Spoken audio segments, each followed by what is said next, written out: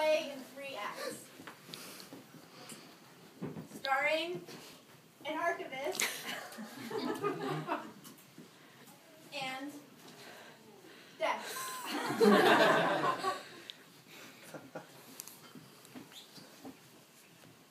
Act 1.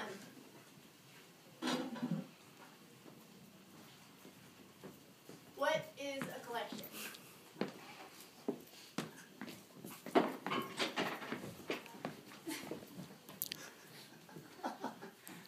My favorite librarian, Suzanne Brier, said that an envelope can sometimes be considered a document. Specifically, when it's in a zoo, standing as an example of something.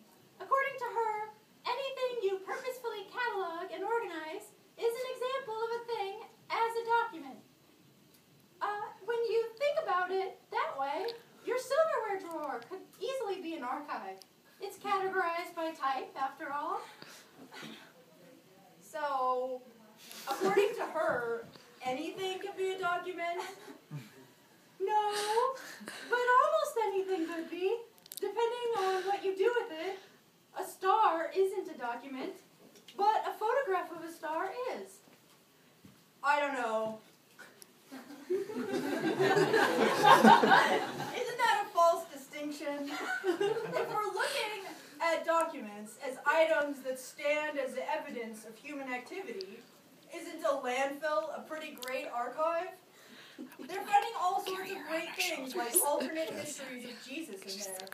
They say he had a wife now, you know. But a landfill isn't organized. It's not cataloged. It's not preserved. That's a really fine line you're drawing there. Only things that are purposefully collected and organized count, but who's making that call? It excludes the marginalized voices and institutionalizes inherent cultural biases. But you have to make a choice.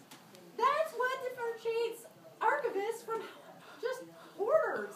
Just saving something doesn't take any thought. It's actually careless. But making a decision about keeping or not keeping something gives the collection meaning.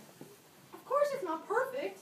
Of course some things will be lost, and we're going to get some things wrong, and people in the future might judge us for that, but it's a limitation we have to live with.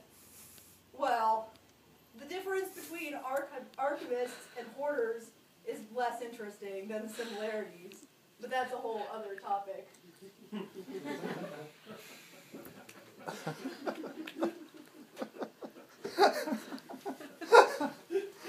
Act 2. Why is a collection?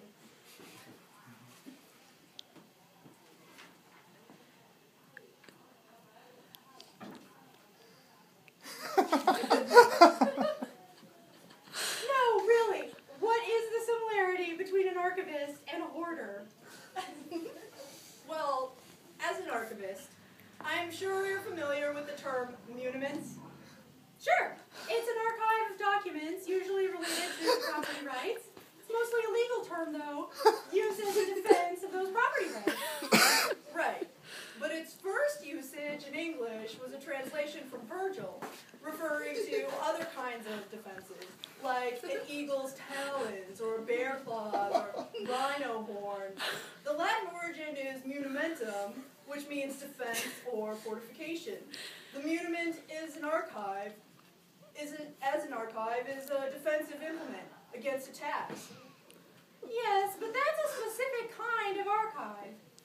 It is, but I think most archival activities, especially preservation, are also defensive. Your favorite librarian said that documents stand as evidence of human activity, right? And preserving that evidence, carrying it forward, is defensive against oblivion. I suppose that's one way of thinking about it. I prefer to think of Diane Arbus's rationale. She said, I want to photograph the considerable ceremonies of our present. Gather them like somebody's grandmother putting up preserves, because they will have been so beautiful. It's about keeping things from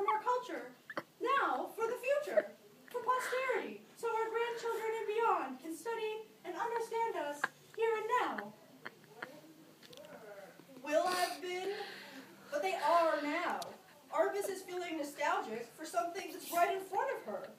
The reason she even wants to preserve them is because she's aware of their transience. I'll be right back.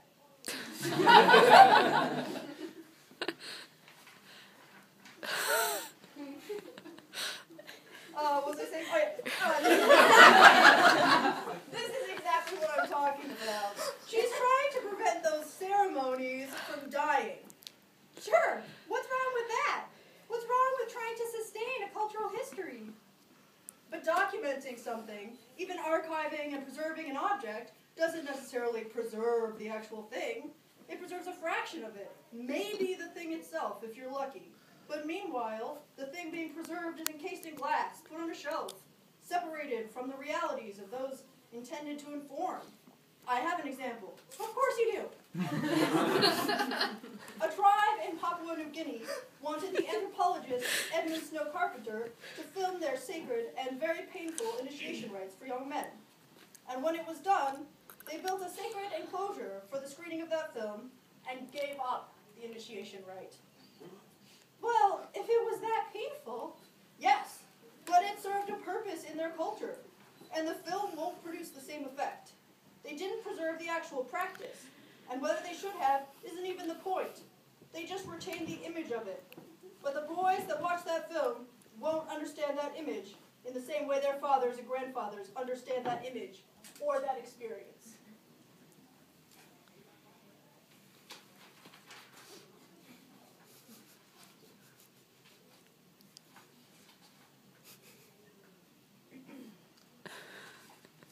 Act 3. How is a collection?